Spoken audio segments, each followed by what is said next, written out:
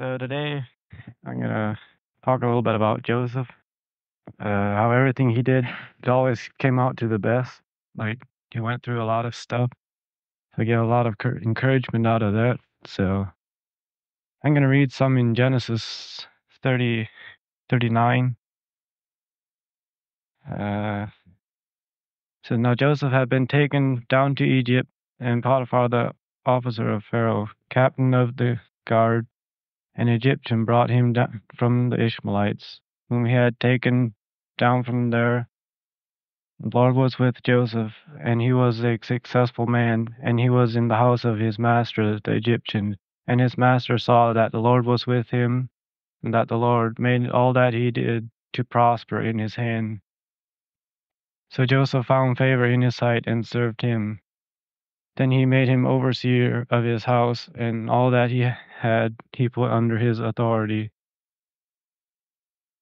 So it was from the time that he had made him overseer of the house and all that he had.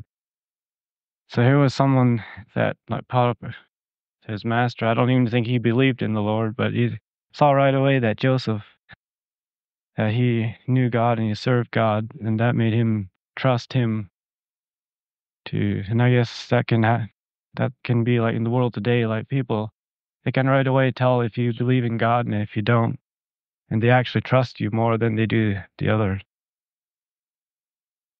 And yeah. And said, and the Lord blessed the Egyptian's house for Joseph's sake, and the blessing of the Lord was with all that he had, and in the house and in the field. Thus he left all that he had in Joseph's hand, and did not know that he had, except for the bread which he ate. He even blessed the Egyptian's house because of Joseph. So yeah, that's kind of amazing.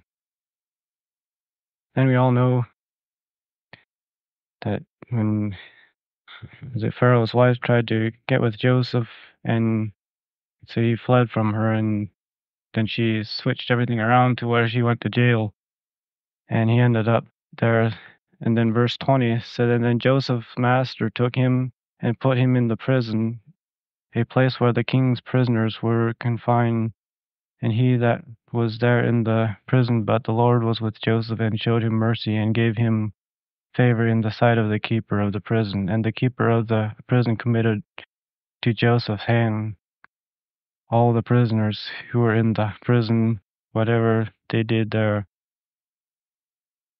He even was a prisoner and went to prison and ended up taking care of all the prisoners. So he was like, it's kind of amazing there that he even was in charge of the prisoners there.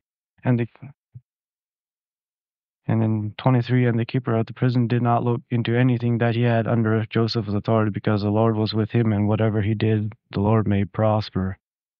They didn't even check what he did with any of them. Like, so, and then, what's it? Going over to chapter 41, is verse 37. So the advice was good in the eyes of Pharaoh and in the eyes of all his servants. And Pharaoh said to his servant, can we find such a one as this, a man in whom the Spirit of God dwelleth? And then Pharaoh said to Joseph, inasmuch as God has shown you all this, there is one as discerning and wise as you. He shall be over my house, and all my people shall be ruled according to your word. Only in regard to the throne will I be greater than you. And Pharaoh said to Joseph, see, I have set you over all the land of Egypt. Then Pharaoh took his signet ring off his hand and put it on Joseph's hand. And he clothed him with garment and fine linen, and put a gold chain around his neck. And he had him ride in the second chariot which he had, and they cried out before him, bow the knee. He set him over all the land of Egypt.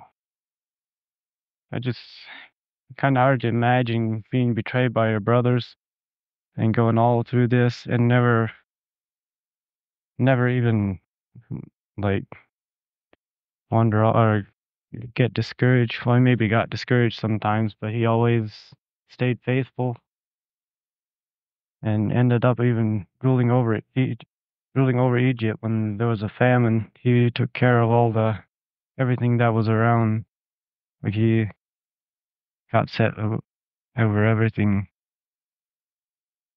And so yeah, was always get encouragement out of reading his story. And no matter what happens, God's there, and the same God that was there with him is going to be there with us today still.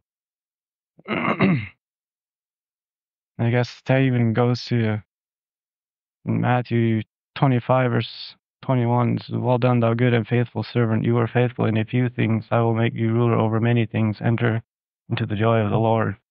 Right? And the talents were given to the servants. The two of them went out and they multiplied the talents. And I believe that's what Joseph did.